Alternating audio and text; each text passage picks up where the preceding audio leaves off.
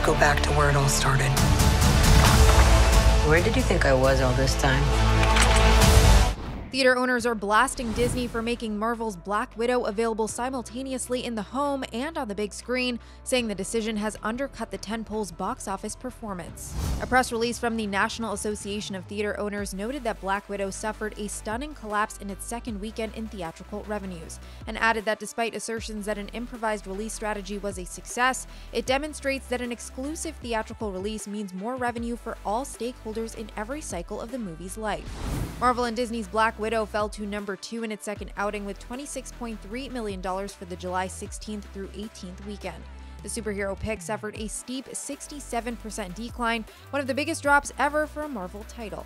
When announcing opening weekend box office results, Disney added Disney Plus Premier Access revenue to Black Widow's total number, which pushed the film's total global opening past the $218 million mark, thanks to $60 million generated from households.